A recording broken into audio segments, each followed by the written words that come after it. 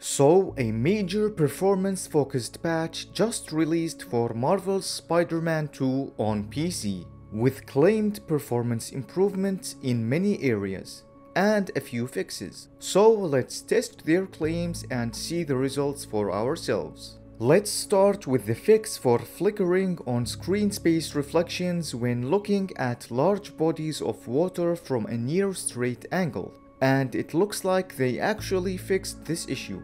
A good start so far.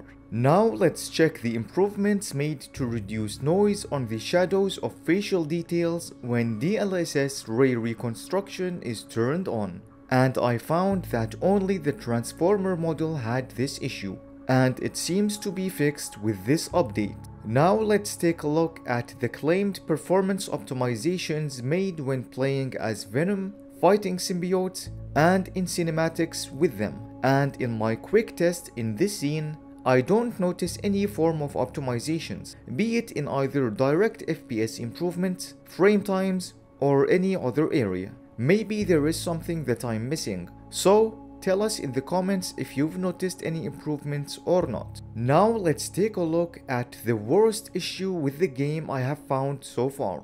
The frame rate tanks when quickly turning the camera, and I suspect that it has something to do with direct storage. And since they updated it to a newer version, I thought there would have been some improvements, but this issue remains the same so far. Now let's look at direct performance comparisons, starting with the GPU performance. And it seems to have remained the same as before, zero improvements. Now let's take a look at CPU performance, and for some odd reason, CPU performance seems to have gotten worse with this update, as frame rates when CPU limited have noticeably decreased. I really don't know why that is.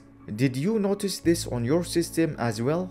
And finally, looking at ray tracing performance, it seems to be within the margin of error, so no measurable differences with this update. Overall, this update is one step forward and two steps back. I really wish the developers could get their things together and properly optimize this game, as in its current state, this game is unfinished on PC, and it is unacceptable.